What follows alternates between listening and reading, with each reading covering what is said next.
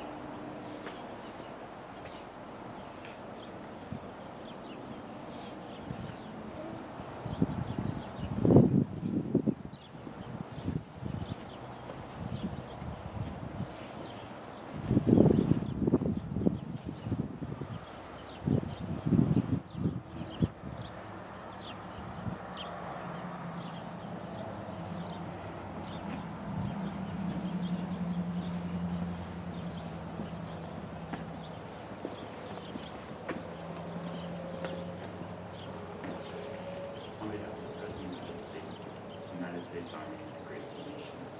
Please accept this flag as a symbol of our appreciation. Your loved ones on faithful service. Thank you.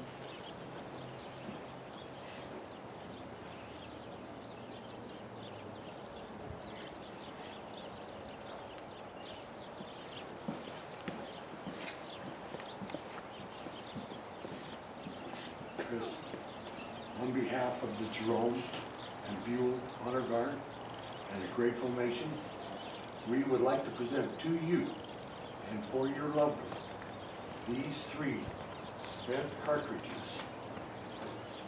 which represent honor, duty, and sacrifice.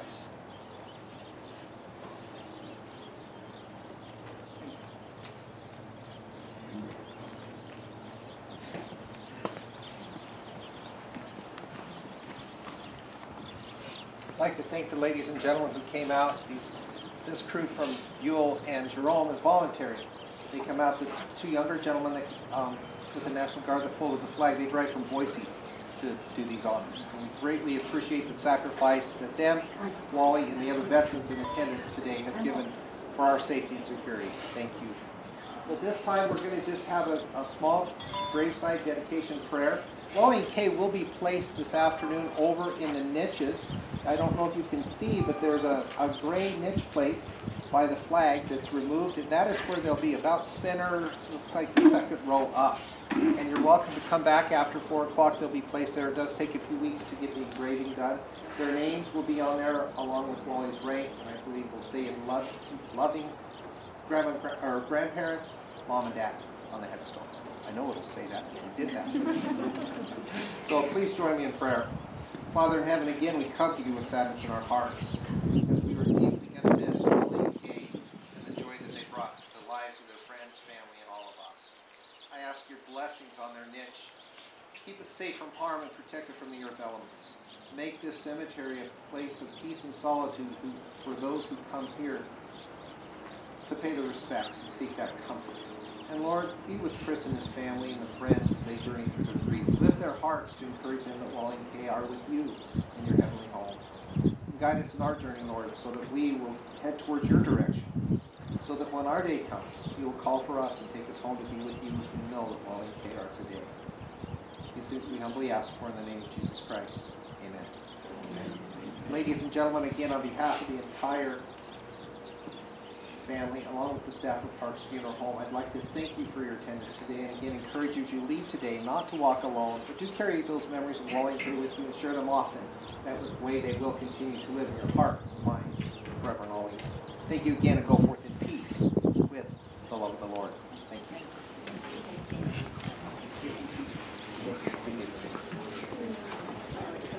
You betcha.